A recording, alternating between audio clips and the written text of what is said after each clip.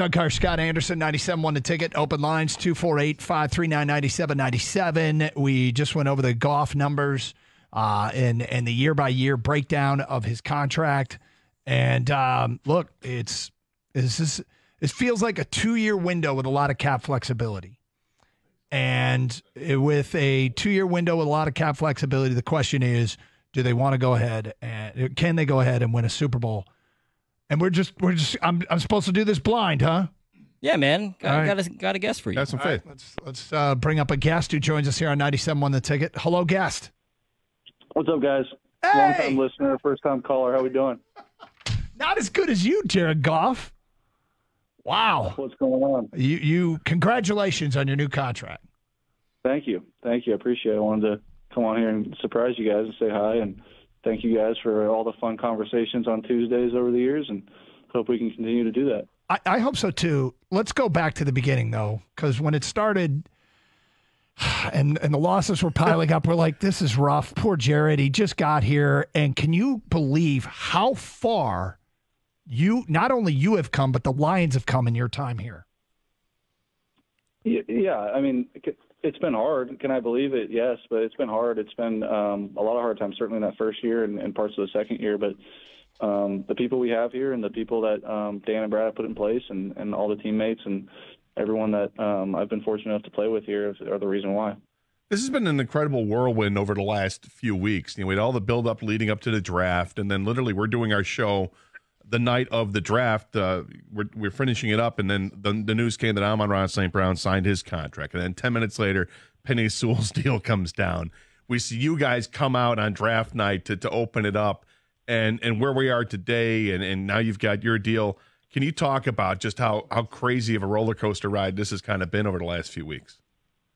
Yeah, it has been. It really has. I mean, the city was on fire during the draft. That was fun to be down there and be in front of all those fans and see everyone come out. And I think that the Detroit's having a pretty fun moment right now, and I'm happy to be a part of it.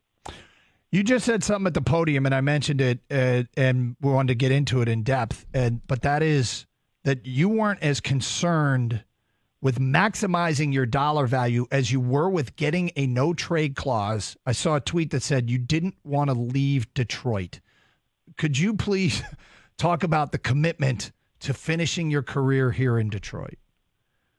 Yeah, I would love for that to be the case. And I think that was my main thing going into the contract stuff was creating that security and that commitment from both my side and the team side. And I think they were totally on board with it from the get-go. It was just a matter of time of hammering out the details and getting us to the right spot with the numbers. But, yeah, that was something that was in there from the get-go, and they were on board with. And, again, not something that's atypical from quarterback contracts nowadays. I believe everyone puts a no-trade clause in there. But, yeah, something that was important to me.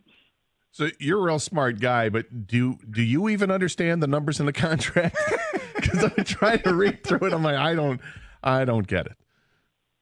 What do you not get? Well, I guess it did, like this year, 2024, did they effectively just turn this into a 5-year deal and rework it as signing bonus for this upcoming season because the salary is really low? Cap hit went down. Right. Well, Well, the salary was different on the last year of the deal, the previous deal. So the salary is now lower for this year on the first year of the new deal. So when the contracts were announced for Amon-Ra and Penei Sewell, then there was a report that you guys weren't close. Then Brad Holmes came on this radio station and said he deserves it. It's going to get done. I described myself as antsy. Were you ever antsy in this contract negotiation, or did you feel all along it was going to get done? I had really good feelings about it from when they initially had their conversations in the beginning of the offseason, and it did feel like just a matter of time. And again, we were all on the same page on like what was important to me and what was important to them, and understood where flexibility on my side needed to be for them and for flexibility on their side needed to be for me. So it was just a matter of time, and that's how all these deals work is it takes time, and sometimes the quarterback ones take a little bit longer. And but we are in May, and I'm glad this didn't drag out into training camp. What's this offseason like for you? I mean, you've gone through this before where you got a big contract extension earlier in your career. How does this compare to that offseason? Yeah, I mean they're both incredible, and but yeah, this one's a little bit different and very special to me because of what we went through as a team and what I went through as a player, certainly in 21 and parts of 22, and coming out and being able to be rewarded like this is awesome. But I think growing up and maturing and becoming a better player is really the win in all of this, and becoming closer with my fiance and our relationship growing and all that is so much greater and more important. But this is a cool day for me and my family. Okay, well, we want you to do what we all do, which is evaluate the draft. You guys went out and, well, I guess the offseason in general. You add Carlton Davis to the secondary. You add Amik Robertson to the secondary. You draft 2 corners. When you see this commitment to improving the pass defense, does that check a box for you as just like, hey, we're more prepared to win a Super Bowl now?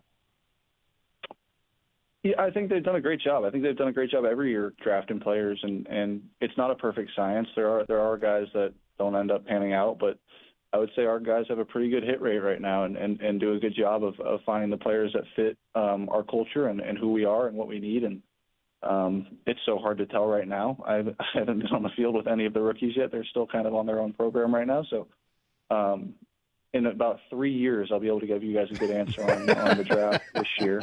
And I know everyone wants to know right now if it's a good draft, but I don't know. We'll find out. But yeah, I think those the 2 corners we took are going to be great players, and I'm excited to see them on the field soon. Have you had a chance to start? I know you're not with the rookies, but the veteran players, have you already started some off-season workouts? Hey, meet me out in California or wherever it is that you're going to have some workouts, and we'll spend the weekend together and throw the ball around. Have you done some of that already? We did a little bit of that in the spring, in March, before OTAs. Now we're out here and working out together throughout the week. So we're not, going back to California right now, but we've had good sessions out here. We've had some good practices, and guys look good. Guys are excited, and I think you can tell that the motivation is to win a Super Bowl, and that's all that matters now. Offensively, guys can get better, but you lose Josh Reynolds from your wide receiving core. Talk about the guys that you expect to step up and help fill that void. Yeah, well, I think, a guy that may get forgotten sometimes is Khalif Raymond and all he's done for us as a team since I got here. And he's always been steady and reliable, and he'll have a role in there as well. And then I think Donovan and AG will fill out that role as well in some ways and do their thing. And we'll see how that pans out here over the next few months or so. But yeah, Josh, we'll miss Josh. Josh was a great player, and wish him the best in Denver. But we feel confident in the guys that will need to step into that void. I think fans right now are starting to feel something that we frankly have never felt, and that is that the team is building towards something. We see the growth from 3 wins to 9 wins to 12 wins, and then add 2 playoff wins and an NFC championship bid and all that. Do you guys feel that too? And obviously the ceiling is the Super Bowl, but is that also the expectation? Yeah, that's our goal. And our standards continue to rise, and our internal expectations have always been that. I don't think that's wavered. But I think the focus and the intensity of even right now in May and April has been ticked up a little bit, and guys know what we're looking at. We know who's on the team. We know what positions everyone's in. We know what everyone's role is, and we know what the ultimate goal is. And everyone's falling in line and knows where to be and how to get there. And it's an exciting time for sure. But there's still a ton of work to do. And by no means will we show up week 1 and be the same team we were last year at the end of the year. We've got a lot of work to do to get to that point, and we know that, and that is the challenge and also the fun part. All right, Jared, we do something with the listeners. This is the final thing from me. We do something from the listeners when the lottery comes around and people buy tickets called Would You Buy? And it's would you buy this if you hit the lottery? And now that you've signed a healthy contract, I'm going to throw a couple of the would you buy things at you, all right? Okay. All right, here we go. Would you buy a walk-in cooler in your new home? Will you get a giant walk-in cooler? What's a walk-in cooler? Yeah. It's like your own like a beer restaurant. cave, yeah. Like a restaurant quality, huge walk-in cooler. Would I buy that? Yeah. I don't think I need that. No, okay. A refrigerator is fine for me. All right, good. Next up, will you buy a racehorse? We just had the Kentucky Derby. Would you buy a racehorse? No. I may, I could see myself buying a horse to put on a farm just for fun, but not a racehorse. I'm not into that Kentucky Derby stuff. All right, and final thing, will you get a private jet? Will you have your own jet? No.